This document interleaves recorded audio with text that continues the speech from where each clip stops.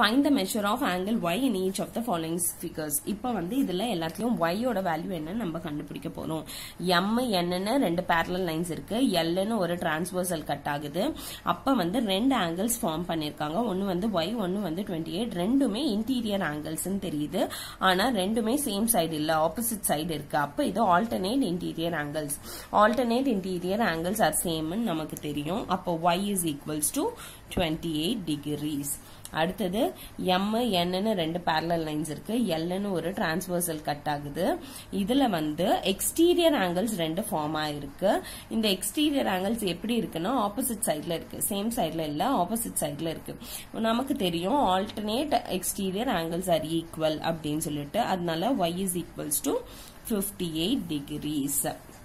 அடுத்தது ரெண்டு parallel lines இருக்கு, l ன்னு ஒரு transversal line கட் ஆகுது, ரெண்டு ஆங்கிள் ஃபார்ம் ஆகுது. அதுல இது ரெண்டும் இன்டீரியர் ஆங்கிள்ஸா இருக்கு, ஆனா ரெண்டுமே ஆப்போசிட் சைடுல இருக்கு. ஆப்போசிட் சைடுல இருக்கும்போது இது ஆல்டர்னேட் இன்டீரியர் ஆங்கிள்ஸ் சொல்லுவோம்.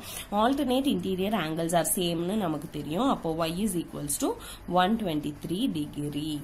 அடுத்தது m n ன்னு ரெண்டு parallel line இருக்கு, l ன்னு ஒரு transversal கட் ஆகுது. கட் பண்ணும்போது 108 degree y ன்னு ரெண்டு எக்ஸ்டீரியர் ஆங்கிள்ஸ் ஃபார்ம் ஆகுது.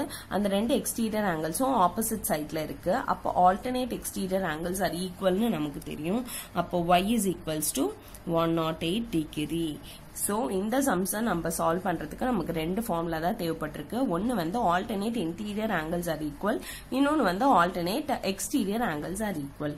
இந்த ரெண்டு ஃபார்முலா வச்சு நம்ம எல்லா ப்ராப்ளம்ஸும் சால்வ் பண்ணிட்டோம்.